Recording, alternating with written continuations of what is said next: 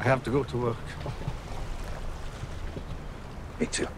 My captain and Jerry's captain, we're just a sudden we're in the same situation. And I have to help him, and he has to help me. I can't think of any Capitan that could have done what you have done. On my side or yours. I can. I'm looking at him. And that's what I think the film is a lot about, to trust someone. He brings so much heart to the film, in a way that character's the heart of the film. And he has such vulnerability in his eyes that you just really feel for him. And I think the scenes, the sort of simple scenes between him and Gerard Butler are some of the most beautiful in the film. I risked my men.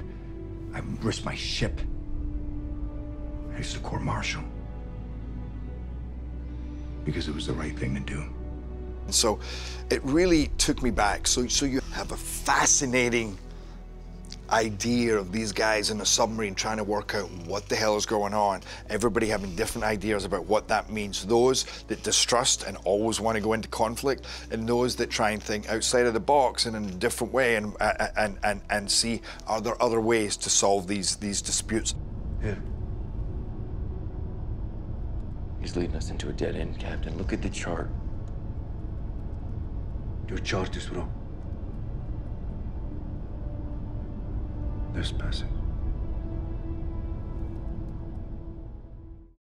Battle stations.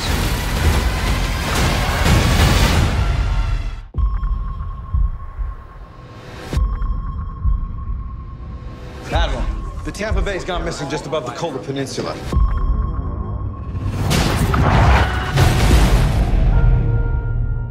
Sir, we've got a shootout under the ice. I told Sixth Fleet you want a hunter-killer.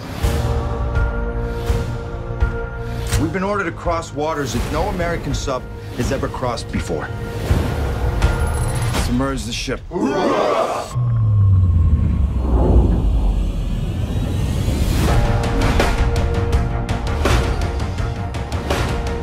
We are witnessing the most aggressive military buildup in Russian history. We've been keeping tabs on the Russian president and his defense minister, Gerard. Oh my God. It's a coup.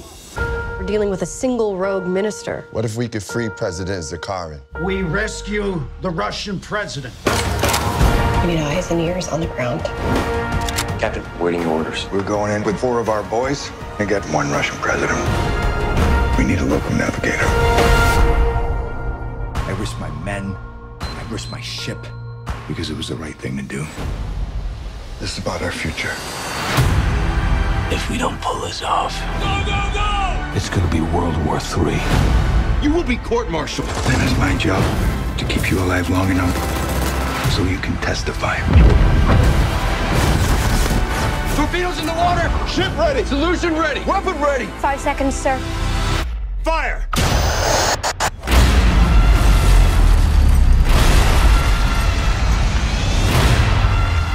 Did we just start a war? No, but we might have still been the one.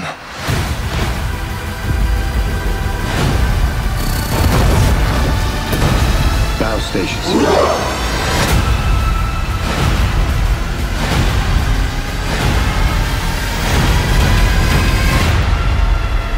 That's a warship. Fire!